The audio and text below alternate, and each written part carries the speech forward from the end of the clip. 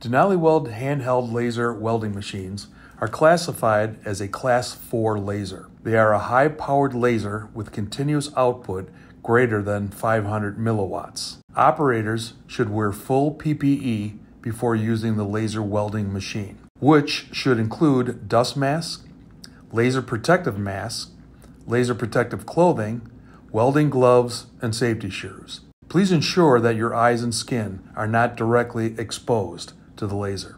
For safety during operations, the operator should be isolated by either laser protection curtains or laser protection enclosures. Enclosures will protect personnel from laser scattering and reflected laser beams, which potentially may cause damage to skin and eyes.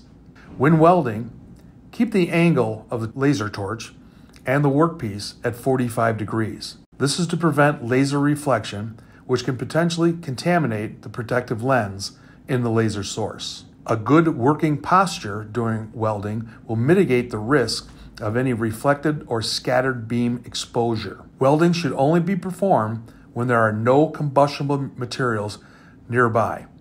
If flammable materials are present, sparks generated during welding may cause fires. Fire extinguishers should be placed near the welding area. Extinguishers should be checked and maintained regularly. Please ensure personnel are proficient in the use of fire extinguishers.